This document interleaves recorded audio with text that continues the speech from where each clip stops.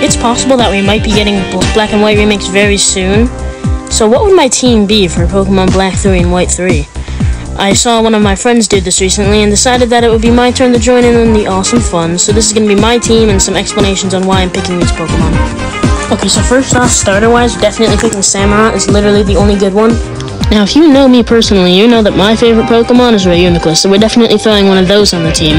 This next one might be kind of dumb, but we're also going to put in for Retrus, because it's probably one of my favorite non-psychic type Pokemon. And as much as I hate type overlap, we can't not add an Electros on the team.